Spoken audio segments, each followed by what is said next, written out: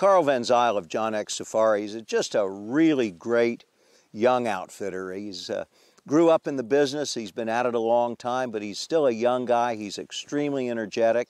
He's from the Eastern Cape and has a fantastic area right there close to the coast. Beautiful, beautiful country. But then he also hunts some big concessions inland, so he has the full run of South African game. His home lodge at Lalabella is one of the most fantastic camps I've ever been in.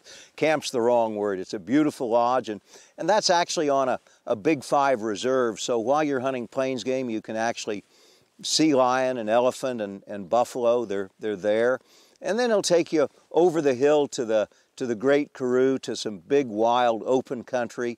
Carl's just a really great operator, and boy, does he put on a great show.